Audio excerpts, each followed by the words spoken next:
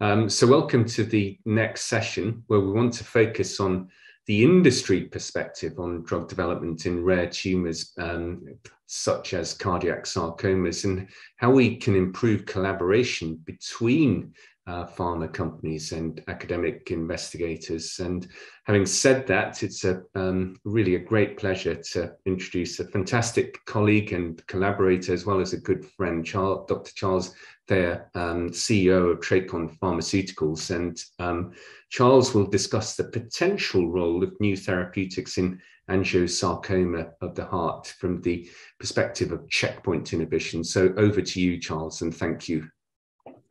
Again, thanks for the privilege of speaking with you. And what I thought I'd do today is kind of give a perspective, starting really big picture down in terms of, I think, what kind of retards the ability of big pharma to invest heavily in rare tumors, and why at Tracon we're really focused on rare tumors, especially sarcoma, related to kind of the way we do our drug development. So I thought I'd just start with kind of what some of the barriers are to drug development, especially from a big pharma perspective, and then talk about our approach, really focus on our experience in sarcoma, and then especially dial down to our current focus on immune checkpoint inhibitor therapy for sarcoma. So kind of starting at a large kind of top level view, there are really three reasons I think that many big pharma companies are really reluctant to invest in rare tumor types, including sarcoma, including cardiac sarcoma. And they kind of fall into three broad categories. There's the cost, there's the time, and then there's the risk. And the cost of clinical trials, as I'll discuss, has really become prohibitive, especially with respect to the return on investment that pharma companies demand to invest capital into drug development, the majority of which, as you'll see, is to conduct clinical trials. And given that cost and the demand for return on investment, a lot of companies are forced, if you will, pharma companies are forced to focus on the larger indications because that's where they can actually generate the revenue that justifies the developmental cost. The other thing that really drives return on investment is time, that the longer it takes to develop a drug, the longer it takes to approve a drug. Clearly, the cost of capital goes up dramatically, and that affects the ability of the company to have a return on their investment. And I'll emphasize through the presentation that's so important for accelerated approval as a method to approve drugs in a timely fashion that really helps companies focus on rare tumors. And then the final thing is the risk of drug development is so high. I mean, unfortunately, most drugs fail, and the majority of drugs fail. And because of that, the cost of approving a single drug is actually incredibly high, as I'll just detail. And again, that sometimes focuses big pharma on just the big indications, unless you can drive the costs down of development and decrease the timelines. And as I'll emphasize in the presentation, that's kind of one of our key focuses at Tracon. But just to give you an idea of how much capital has to be invested to approve a single drug, this is data from Joe DeMasi at the Tufts Center for Drug Development, which is really, I think, the seminal work that really shows, it costs $2 billion for each new drug that's approved. Actually, more like $2.5 billion, and that was 6 years ago. If you look at just the out-of-pocket costs, you can see it's $1.4 billion. And the majority of that is spent on clinical trials. And it's important to understand, this is all costs of all development to approve a single drug. Now, most drugs fail, so this is not the cost to approve a single drug, but the total cost that is spent by pharma with one approval, the end result of that total investment. So it's an incredible amount of cost, and the majority is spent doing clinical trials. And if there's one area we could improve in terms of focusing on rare tumors, would be driving this cost down. The other issue is time, as I mentioned. In general, it takes, about 8 years to approve a single drug. That may actually be longer in oncology, where you need 3 trials, meaning phase 1, phase 2, phase 3. But if we can drive that time down, and mainly the way to do that would be accelerated approval based on phase 2 data, which again is something that's well understood, that makes a huge difference in the ability of pharma companies to invest in rare tumors.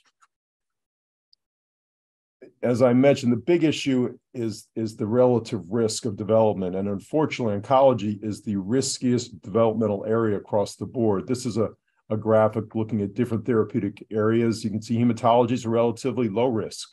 3 out of 4 drugs fail, but that means 1 out of 4 is approved. Unfortunately, in oncology, it's more like 1 out of 20 drugs actually succeed and 19 out of 20 fail. So clearly, when you have that type of probability of success, the amount of money invested in most drugs that fail contributes to the high cost for each drug that's actually approved.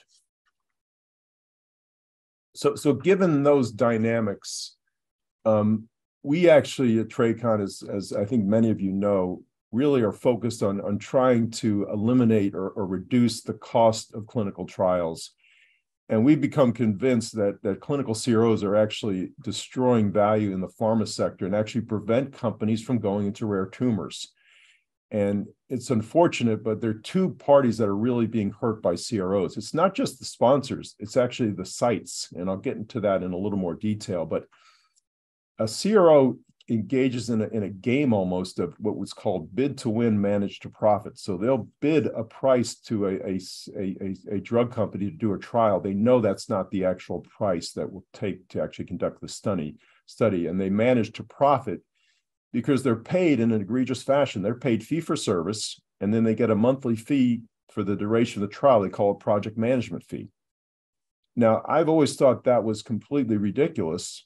And I've always thought the CRO should be paid the same way a site is paid. As a site, you're paid when you enroll a patient. That's not how a CRO is paid. They get paid when a patient's enrolled and they can generate all the services to monitor the patient. But even if not a single patient is enrolled, they get paid a monthly fee. And it's not a low fee, it's a high fee. Why don't sites get that? Well, in my view, everyone should be aligned. So in our view, if the site gets paid based on accrual, so should the CRO, but that's not how it works. And the result is, if the CRO makes the bid price, for every $6 a sponsor pays, 5 goes to the CRO and 1 goes to the site. And if the CRO is poor and takes longer to do the trial than expected, which they always do, it's more like 10 to 1. And that, in my view, is killing our business in terms of the ability to focus on rare tumors because it becomes so expensive when companies use CROs. And unfortunately, in this era, almost every pharma company uses a CRO. And that's the problem. Well, I think as many of the investigators on this call know, is we don't do it that way. We do our own trials with our own team. We've been doing it for 10 years, and we won't make a profit on ourselves. So we can do trials at incredibly low cost. And because we can do trials at low cost, our return on investment calculation can address rare tumors and still be a profitable way to do drug development because our costs are so low. And we're actually trying to help other companies do the same thing, teach them our systems, because if we all did it the TRACON way, literally we develop 3 drugs for the price of every one.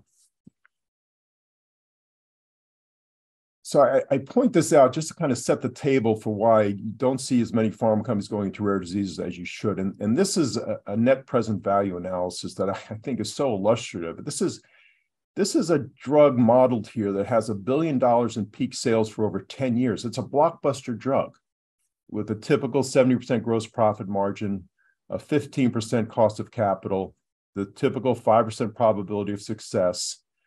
And we're modeling 2 things here. One is if the drug development takes 10 years, it requires, say, 3 segments of development, phase 1, phase 2, phase 3, versus just phase 1 and phase 2. But also, as importantly, is what if we could decrease the clinical trial cost by just 25%? And you can see the difference here, that if you can develop drugs at a lower cost and more quickly, turns a negative NPV to positive. But I think what's even more important here is just the fact that even a blockbuster product has a negative net present value, meaning it wouldn't even justify investment, even though it's going to be a blockbuster product for 10 years. And again, that points out the inefficiency of drug development is really hurting the ability of companies to develop drugs, even for common diseases, not to mention rare diseases. The other, I think, critical aspect of that graphic is that accelerated approval is so critical to the development of drugs for rare diseases. I point out here that, if you can develop drugs more efficiently, just based on phase 1 and phase 2 data where the trials only take, say, 5 years to do, you can clearly generate an NPV that's positive, even for a rare disease. And even if you're using a CRO, for instance, that typically takes longer to do trials, even there, accelerated approval may be able to generate positive NPV for a rare disease. But either way, accelerated approval is absolutely critical for companies that consider development of rare diseases. And I point that out because there's been a lot of discussion about accelerated approval, and I completely agree that you need to do the post-approval commitment study and have it underway at the time of the application. But accelerated approval is so important to companies like TRACON or others that focus on rare tumor types. So this is just kind of a tale of the tape that if you can literally do trials at a third the cost of a CRO, here's a 190 patient trial modeled with a CRO independent process, such as we use at TRACON, versus a CRO. And that's the tale of the tape. You can do it for a third the cost. And also, because you're doing your own trials with your own team, unlike a CRO who gets paid more the longer a trial takes, at TRACON, we're incentivized to actually do the trial quickly. So you can cut time and also money. And like we talked about earlier, that makes all the difference in being able to actually generate a return on investment, even in a rare tumor. And so this is really why we are able to focus on rare tumors, is because we do our own trials with our own team, and that makes all the difference. So that said, I hope that you find that kind of interesting. I just thought I'd start kind of high level about why we do what we do and why we can do what we do. And then I just focus on a couple of our trials in sarcoma and where we've gone and what we've done and the results of those trials. And as many of the investigators on this call know, we did focus initially on angiosarcoma. We did a study called TAPIS, which was a combination study, was pazopanib with or without our drug TRC105, which was an antibody to an angiogenic target called endoglin. And we accrued this very rapidly. We accrued 130 patients actually in about 2 years. And actually, Vinod and Robin were the 2 lead accruers, and we were incredibly happy with the pace of accrual. And I think we showed that, in a rare tumor, you can accrue. We did this study at about 30 sites in the US. We did it at 5 European countries, and we were highly motivated to do so with our team. And, we collected an incredible amount of tumor specimens that we now have supplied to investigators to do ancillary studies. And unfortunately, the trial was not successful. As noted on the next slide, and this is a publication that Robin and Vinod were the 2 lead authors on, that showed at the interim analysis, we still think we saw some effect in certain patients, but overall there was not a significant treatment effect, and the DMC recommended termination of the trial. Unfortunately, we really never able to identify what factors may have predicted individual activity. But that is something potentially could be reviewed in the future. But again, the bottom line on this trial is you can accrue rare tumor types in sarcoma with motivated investigators, a motivated sponsor, and a motivated team. And that I thought was a great success story for us, although our drug, unfortunately, was not effective for these patients. The other great thing about this study for us is we really understood an unmet need that in sarcoma for a checkpoint inhibitor. And I'll kind of tell the story about how this all happened with respect to our interest in checkpoint inhibitors in sarcoma. And it really happened at ASCO 2019. I was at the poster the SARC-28 poster, and Melissa Burgess was presenting the poster, and we saw that beautiful response rate I'll show you in a second. And I said, that's fantastic news. I said, when does the pivotal trial start? And she said, well, not only is there no pivotal trial, we're not even able to secure continued funding to continue rolling in the current trial.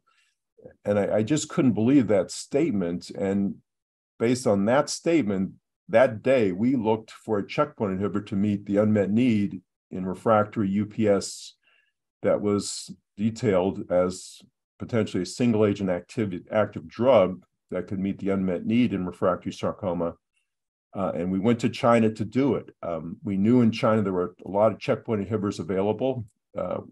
We knew that we could license one, and we made the commitment to fulfill the unmet need identified in SARC-28 that was not going to be met by Big Pharma. After that, we saw further data, ASCO 2020, that dual checkpoint inhibition could further increase that response rate in UPS. And I'll talk about that in terms of how we incorporate that into our study design. We ended up licensing a drug that actually had shown some activity as expected in ASPS, which helped us corroborate that the drug was as active, for instance, as atezolizumab, which is now approved in refractory ASPS. But really what we wanted to do was meet an unmet need that no other company really was willing to address. This is the SARC-28 data. I mean, I know I'm preaching to the choir with respect to these data, but this is really the data that we said is the basis for us taking the effort to license a PD-L1 antibody to meet an unmet need in an indication where the only approved therapy, pazopanib, in refractory disease has a 4% response rate. So seeing 23%, in our view, was incredible. I do think that 23% may be a little higher than you might be the true response rate. I say that because if you recall the SARC-28 study, the first 4 of 10 patients responded, and then thereafter it was 5 out of 30. So I think the 5 out of 30 probably is the true response rate. But a 15% response rate in refractory sarcoma, UPS, in our view, is remarkable and worth repeating a study to demonstrate that response rate as the basis for accelerated approval. I mentioned also the alliance data that further showed that if you combine 2 checkpoints, in this case, Nivo and Ipi, granted small sample size, but you could potentially increase that response rate even further, and in this case to 29%.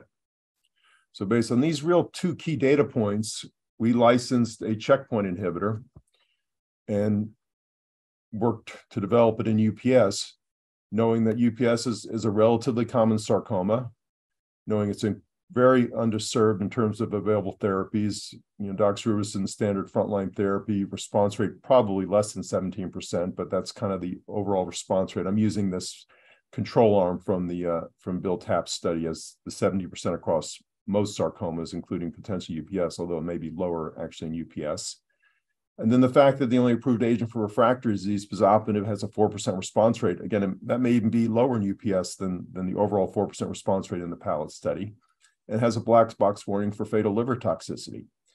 So clearly the unmet need was there, clearly was not being addressed, and we wanted to take this on.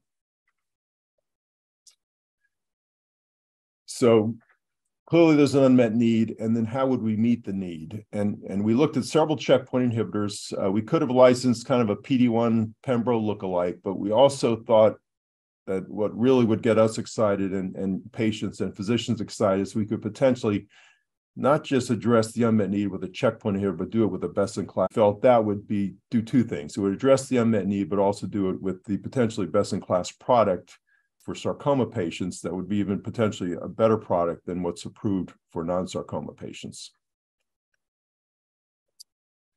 And this is the antibody called envafolimab. What makes it unique is it's a single domain antibody. So it's an FV with a CH2 or FC backbone. But because it's 80 kilodaltons versus a standard antibody of 140, you can give it subcutaneously without even an adjuvant, and it's rapidly absorbed in the bloodstream and then disseminates to the tumor. And so that's what makes envafolimab special, is its unique, if you will, single domain antibody design, which is a pioneering technology that was initially developed at Ablynx, now a Sanofi company, and is the basis of one approved product for TTP, but also being developed as a more common platform given how easy it is to administer sub-Q. And it is really easy to administer. This is a picture of a patient being given a dose on the skin overlying the triceps muscle. It's a 30-second, less than 2 cc injection. And the other advantage is there's no infusion reaction risk, so patients can be dosed and literally go home and be dosed in the clinic, with the potential for self-administration as we move the product through development. We also had a lot of experience with envafolimab through our partners that have been dosed and now to over 1,000 patients. It was shortly after our license approved in China for MSI-high cancer patients. And it had been dosed, fortunately, in a phase 1 study in the US. And based on the totality of these data, including the phase 1 data, we were able to push forward directly into a pivotal study as soon as we licensed the program and discussed our plans with the FDA. Just a little more background on the compound. We had seen, as I mentioned, activity in ASPS even in phase 1 against small number of patients, but 2 of 5 patients responded, which was on par with the response rate had been noted for atezolizumab in the same population. The PK is such that you give it sub-Q, it's absorbed with a peak concentration at day 3 or 4, but then the terminal half-life is over 3 weeks, similar to an antibody because it has that FC region. The other thing we were impressed with is that the drug was on the verge of being approved in China in MSI-high cancer. And in that patient population, it had a very high response rate, nearly 45%, but that was all comers, and an impressive duration of response of 12 months of 90%. When you actually dial down into a population that you could compare across trials, meaning the envafolimab pivotal study, the Nivo pivotal study, and the Pembro pivotal study, and here restricting patients with MSI-high colorectal cancer who progress following treatment with the 3 approved chemotherapies for their disease, we were impressed the response rate of the 3 trials was nearly identical, and also impressed the duration of response for Enva was quite impressive, not just at 6 months, but at 12 months. So we felt we had a checkpoint inhibitor that was as efficacious as the reference products, Nivo and Pembro, had a better side effect profile because of the lack of infusion reactions, and was also very convenient to give to patients. Next, we were thinking, how can we get the drug approved? And I mentioned, I think the true response rate in refractory UPS for checkpoint is probably about 15%, but I think that's enough to get a drug approved, especially when standard of care has a response rate of 4%, which is true with pazopanib. And we've clearly seen the FDA will approve checkpoint inhibitors on teen response rates as long as the confirmatory trial is positive. They'll maintain that approval. And so based on these data, we approached the FDA with a trial designed to approve a checkpoint inhibitor in refractory UPS based on response rate. And this is the trial that we designed with FDA input. And this is a trial ongoing now at about 29 sites in the US and also at Royal Marsden in the UK. We enroll patients with refractory UPS or MFS and enroll actually into one of 2 cohorts, but there actually is no control cohort in this study. The control cohort is pazopanib, or the de facto control is the historical response rate of pazopanib of 4%. And so we have to beat 4% with either one of these 2 cohorts, either single agent Enva, where we expect about a 15% response rate, or Enva plus IPI, where we expect the response rate could be higher. But if either of those cohorts meets the bar of beating 4%, that achieves the primary endpoint. And so in each of the 80 patient cohorts, we need 9 of 80 responses in order to achieve an 11.25% response rate. That would statistically exclude 5%, which thereby excludes the 4% response rate of pazopanib. And that's the primary endpoint, with the key secondary endpoint being duration of response, median duration of response expected to be at least 6 months. And this study is enrolling currently. As I mentioned, we're accruing quite nicely. Appreciate all the support from the community. And we were happy that the initial futility analysis at 18 patients, which required just a single response in each cohort, we're happy to see we actually had double-digit response rates in each cohort as of the first 18 patients in each cohort. And we have a second analysis, interim analysis, expected mid this year, and that's at 46 patients in each cohort. And again, the total accrual is 80 patients in each cohort. This just kind of gives you an idea of how the study's going. Focusing here, we had a couple safety reviews. The combination and single agent cohorts have resulted in good tolerability. I mentioned we had a double-digit response rate in each cohort at the first analysis, and expect also to see that at the second analysis expected mid this year. And our goal is to file for approval based on the primary endpoint being obtained in mid 2024. Recently, we licensed our own CTLA-4 antibody called YH001 to emphasize our frontline development in sarcoma. I won't go through this in detail, but it looks a lot like ipilimumab, had a little bit better performance preclinically head-to-head, but very similar to ipilimumab. It's given IV every 3 weeks as ipi is given. And our goal here is to get to the end line here. So we're in the ENVASARC trial here, designed to improve MSarc and refractory UPS and MFS. Our goal is to get to the end line, which is to do a combination study in frontline sarcoma of docs with or without ENVA plus our CTLA-4 antibody Y001. But we'd like to enroll more patients here than just UPS and MFS. In order to inform as to which additional subtypes should come into that study, we just started a phase 1/2 trial of ENVA, the CTLA antibody 001, and docs that includes LMS and dedifferentiated liposarcoma, for example. And based on response rates being superior to expected historical data, if we can achieve those response rates, those additional cohort or subtypes of sarcoma would then enroll in the post-approval commitment study on top of UPS and MFS. And our goal would be to enroll maybe half of all sarcoma in this trial for potential full approval. So in summary, the sarcoma represents one of the highest unmet needs, and we are really proud to be emphasizing, our company really has become a sarcoma company to emphasize the development of therapeutics for these patients. And we do remain eager to work with you and develop other agents that you feel have merit and deserve development in sarcoma, where other companies may not have the ability to develop it at the same cost and time structure we do, to emphasize, to generate a return on investment, to make it worthwhile from a business perspective, but more importantly, to make it worthwhile from a patient perspective. But we really are committed, I think, as many of the investigators know, we really care about moving forward the standard of care in sarcoma. Why we can do it is more efficient clinical trial conduct. And that, in my view, is the biggest barrier to drug development for rare diseases at this time. Accelerated approval also absolutely critical. You know, a lot of people talk about orphan drug designation, and that's important because it gives you market exclusivity, but it's more important to get the drug approved quickly. So accelerated approval is absolutely critical to our efforts.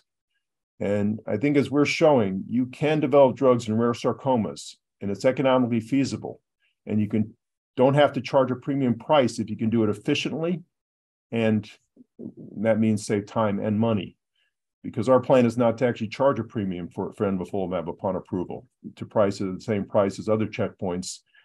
And you can do it if you do drug development, again, quickly and at low cost. And again, the accelerated approval pathway is a critical part of that development. So with that, I appreciate your time and much welcome questions and comments. Thank you. Thanks very much, Charles. That was fantastic. And there are a number of comments, and we can just go through these very, very quickly. So I know Albie has made 2 comments, one regarding the interaction with pharma companies versus CROs, and the second regarding the choice of pazopanib as a reference in the randomized trial. So I suppose, Albie, your point regarding interaction with pharma companies and CROs, are there any sort of salient points that you want to make regarding that? Yeah, thank you, Robin. I guess, you know, from wearing my sarcoma and phase 1 hat, we always find dealing with CRO much more difficult because it adds the layer of complexity. It adds time and not as well as money. And I'm not saying this for all CROs. Some CROs are very bad at paying us. And it's almost done intentionally so that, you know, we have to like have repeated follow-ups to get paid. So, you know, and time is money, and we're not paid at all for this repeated request, right? So it's added cost on our half, manpower time, and that's not accounted for. And in the hearts of hearts, I believe working with pharma directly is always much more intuitive. Definitely, you have a kindred spirit here on that topic. As I mentioned, the 2 people or groups that are dying because of CRO inefficiencies are not just sponsors, but the sites. It's absolutely egregious how, in my view, they have perturbed the drug development process to a pure, let's make as much profit as we can. And they have no alignment to actually do trials quickly or to be efficient. It's the ultimate irony. The worse job they do, the more they get paid. It's like a bad lawyer. If you have a good lawyer, you pay him a ton, but at least they do their job quickly. If you have a bad lawyer, you pay him the same amount, and 3 days later, you still haven't gotten anything, and they bill you 3 times as much. It's that irony. It's terrible. And but I guess. Oh, carry on, Albie. Sorry. No, but I guess the question that I really have is that for smaller companies, that is easier said, right? Easier done than in bigger companies where you have to scale up. So I don't know where the affliction point should be. Yeah. So Albie, what we're willing to do, so we are actually willing to help small companies. So we've been doing our own trials with our own team for 10 years, but actually we are really trying to help other companies break free what I call CRO quicksand. The problem with these companies, they sign a CRO contract, they're in quicksand, they can't get out. It's like we're actually willing to do trials with companies, replace the CRO, but we will not get paid the way they do. We just think it's almost immoral. So we do pay for performance. The same way the sites get paid, we get paid. Patient enrolls, you pay us. Same way a site gets paid. That way everyone's aligned to the trial quickly and at a set cost. And that's how, in our view, the whole business should be run. So if you have companies that are about to step into that CRO quicksand, please send me a note. We'd love to help them. That's good to know, Charles, and maybe we can carry on with this discussion after Christy and Lee's presentation. But there were just 2 other questions. As I say, Albie's question regarding the choice of pazopanib and whether to use PFS as an endpoint, and then Karen also had a question regarding what does a black box warning mean? Sure. Sorry for that. So black box warning is a warning that is required by the FDA on the label for a drug that has a particularly dangerous and many times fatal side effect. And for instance, pazopanib has a black box warning on the label that indicates that fatal liver toxicity is a known complication of the drug. Interestingly, most checkpoints, I don't think any checkpoint has a black box warning. So it just tells you there's a side effect profile discrepancy there. So when I say we want to replace pazopanib and UPS, we feel we can show greater efficacy, but also superior safety as well. The PFS question. So our goal is to get accelerated approval, and the way to do that through the FDA really is response rate. To have PFS as the endpoint, you need an active control, and we wanted to avoid an active control in ENVASARC, so we used the 4% response rate, and beating that is the basis for our anticipated accelerated approval. But to your point, when we do the post-approval confirmatory study, docs with or without IO therapy, in that case, PFS will be the endpoint, and we will have an active control arm, which you absolutely need per the FDA. So I think this is a critical point. The FDA will not approve any drug based on single-arm time-to-event data. So you could have the longest PFS in the world or the longest OS in the world, but they won't let you use that even compared to historical data. At least they haven't in the past, but they will let you use response rate as compared to historical response rates as a tried and true way of approving through accelerated approval.